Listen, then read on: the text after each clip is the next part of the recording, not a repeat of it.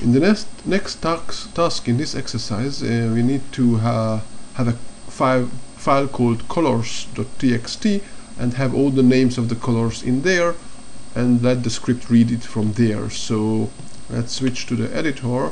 Here what we have is we have the colors listed in this array, and it's hard-coded in the script, so we want to make sure that it's in a file called colors. So let's create that file, colors.txt. That's right now empty, and let's copy the values from here.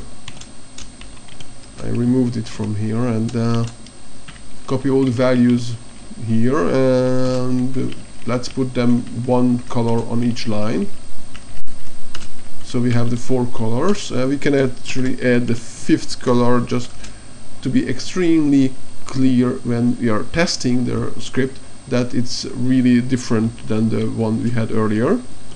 And then we have to somehow read that file and fill up the colors array. So what we do is open the file. We open the file, open my let's call it in, and we open it, and we open the colors.txt file or die, and then here we can provide some kind of a warning again or explanation what was the problem, why we couldn't open the file. I just put here the error message from the operating system right now. And then we have to somehow fill the colors array. So we can have this array, we define the array, and then we read the line by line the array by the file my line equal to reading in from the in file handler. So far it's good. So we now have we go over line by line. We jump the new line off from the end, so the colors won't have, the color strings won't have a new line at the end. And then we have to somehow put the line to the end of the colors array. And what we can do is we can access we can say that the colors array is the same as what it was in the colors array already, and the new line.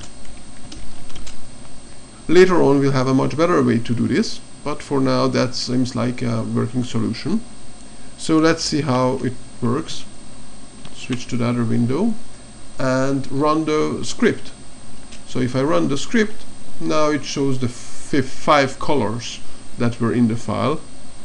I can pick 5 and that's red, and if I run it again I can pick 6 and it's a bad selection, and if I run it again and 2, that's yellow, right? So it's working. So what we switch back to the editor. So what we did is we opened the file, and then we have the array defined here. We can move it elsewhere, we don't need it, we just have to be before the while loop. So maybe to make nicer I move it over here, and then we have this section separately filling the array, the colors array, and then the rest of the code is just the same.